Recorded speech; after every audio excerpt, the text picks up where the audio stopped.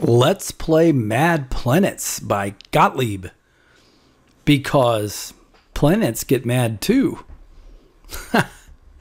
Mad Planets, 1983 game made by the pinball manufacturer Gottlieb. Not known for making great video games. Well, some great ones, like Qbert, for example. Maybe Reactor on some people's lists. But not too many great games. Me, I happen to like Mad Planets a lot. This cabinet that you see right here in this image on the screen would have been in a lineup that might have looked like this, except it wouldn't have, because I wouldn't have seen a Dig Dug back in the day that looked like that one. At least not anywhere around here. But certainly a Qbert machine. But where did I play it? This store right here, the 7-Eleven. Where our 7-Eleven was, and it looked a lot like this one, right where that man is walking into the store. If you would have taken a hard left turn and walked right back into the little arcade room back there, you would have found, well, it took some time, some years, but eventually you would have seen a Mad Planets game there. And that is why this game means something to me.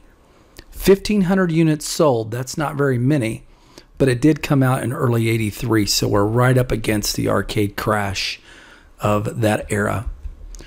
I hope that those images there, if you look at them, bring back a little bit of a nostalgic vibe with you, because they sure do me.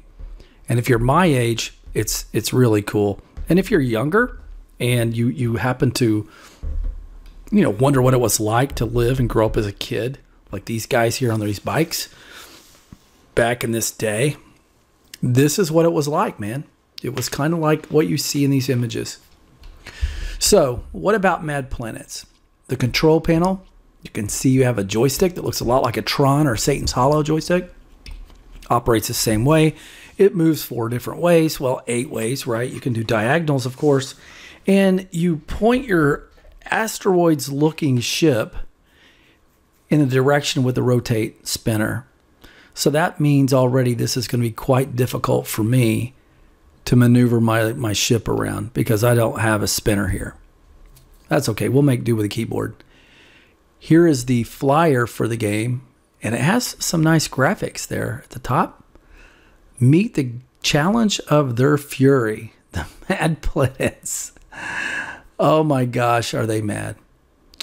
You and your ship are trapped in the path of the approaching planets, all intent on destroying you. So everything wants to kill you, which kind of follows the theme of all arcade games, right? Well, let's check out this game. So here we are in demo mode, and you can see this gigantic ship that we have, which already means that we are already a giant collision domain ready to happen. The planets, not much bigger than you are, big still. They are launching little planets, or I guess these are orbiting moons, we would call them. And whenever they get done, let's say you shoot all the orbiting planets that are connected to them, they get really mad. Like this one's going to turn red, and he got it. Our demo shooter. Here's one. It looks like Earth there. Now look at it freak out. It's going to freak out. Oh, he got it. This one's rather big. Let's see what happens. It's getting a little wild too. As they get madder, they get redder, I think. And we've got some little astronauts that for some reason are just ejected out into space, and they move around in a really strange way, so it's somewhat hard to predict.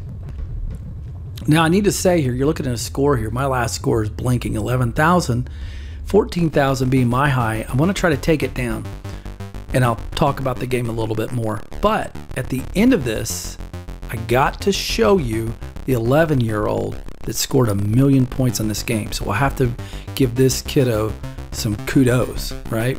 Let's jump into the game. Listen to that coin drop. That is a Qbert coin drop sound. Okay, one of the things you're going to pick up too is the soundtrack for this thing. It is so good.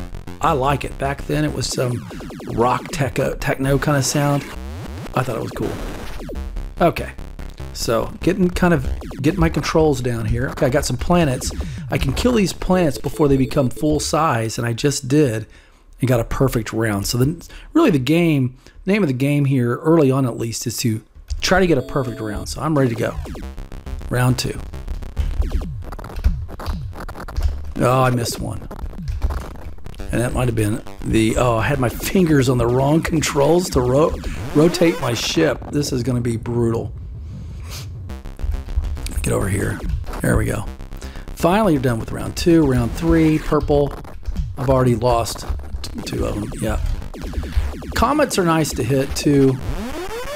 Moons are not good to collide with you. If you hit comets, you can increase your score quite a bit. Because they will incrementally get higher, I think. Okay, now I've got like a little bonus round here. Got to get these little comets. Oh, see, they left. So my bonus round is already over. Yeah, you got to wipe out these comets. Gosh dang.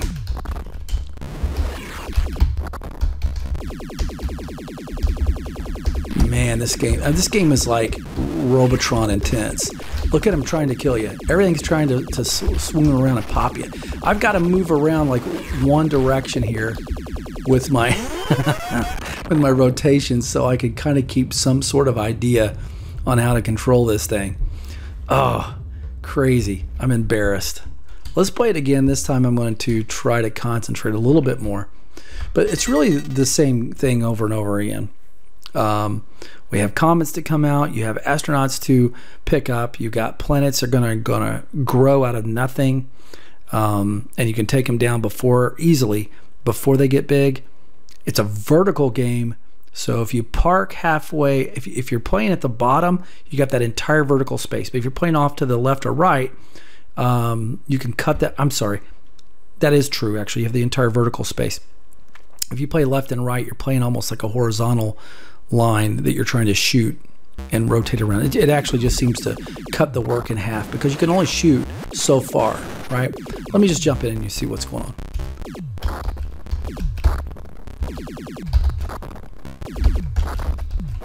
Okay, now I can kind of park where I need to park. Somewhere in here. Bend down, bend down. Oh, see, there's the problem again, just being able to really get some good control on this thing. But that's okay, because I suck anyway. See if I can get another perfect round if I'm lucky. Nope. Yep. I just couldn't get in there where I needed to get in there. So I've got 3 planets that are it's gonna be a little tough for me. Oh, come on, dude. Just turn a little bit. God, I'm not even gonna get one of these. Okay, I did get one.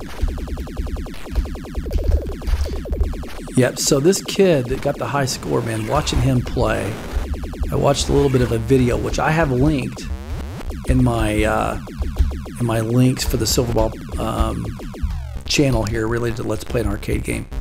Man, he's amazing. Gosh, he's just so cool to watch him play. Oh, look at that. I look like a pro just then. I might even beat my 14,000. Who knows?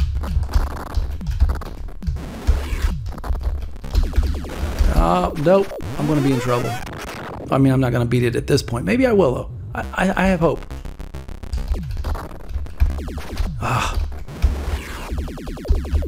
I can always have hope. Right? Whoop, whoop. Come on. Got it. Every little 100-point comment helps, right? Ooh.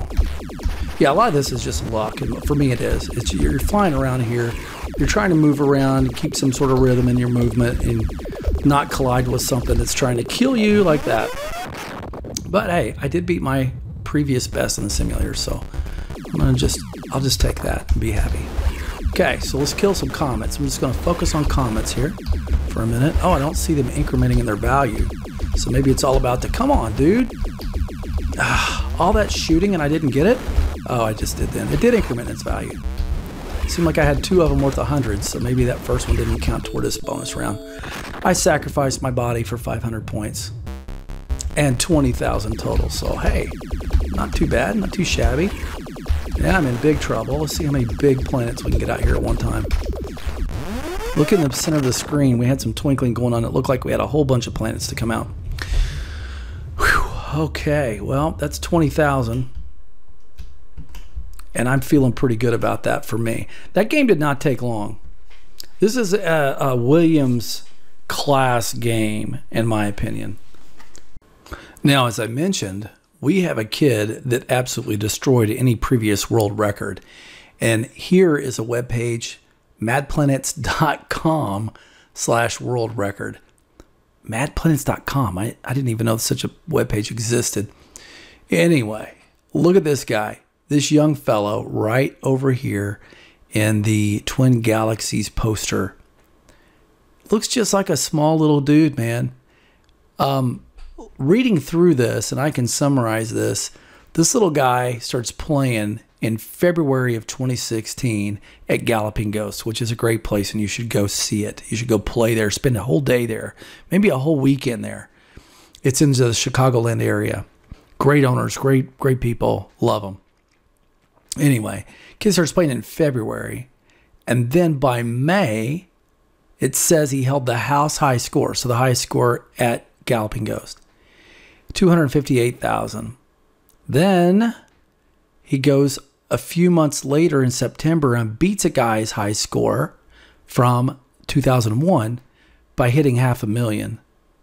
Then July, he beats that. It says in front of people. That's cool. 268,000. That one is recognized by Twin Galaxies. So you have to have somebody that's going to watch it like a judge in order to get that one recorded.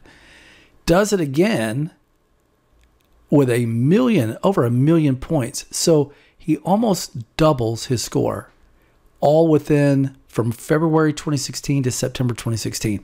This is a beautiful story, man. I love this. The whole idea of a kid, 11 years old at 2016. So what? Born in 2005. This game comes out in 83. So what is that? 22 years after the game was created and released in the wild, this young kid is born and then goes and plays the game when he's 11 and destroys everybody's high scores. Great story. Now, if you want to see the video, I think I mentioned this earlier, you can see him hit the world record the first time at 568,000. I have that saved on my page here on YouTube under links for Let's Play an Arcade Game. Go check that out. Watch this kid play. Perspective isn't great, but you can absolutely see some techniques there. And as always, please leave me some feedback. Tell me why I suck at Mad Planets. Tell me if you hate the game and why you hate it. Or if you like it, like me, tell me why. Got a good memory about this game? Share it. Did you play it at 7-Eleven? What game did you play at 7-Eleven?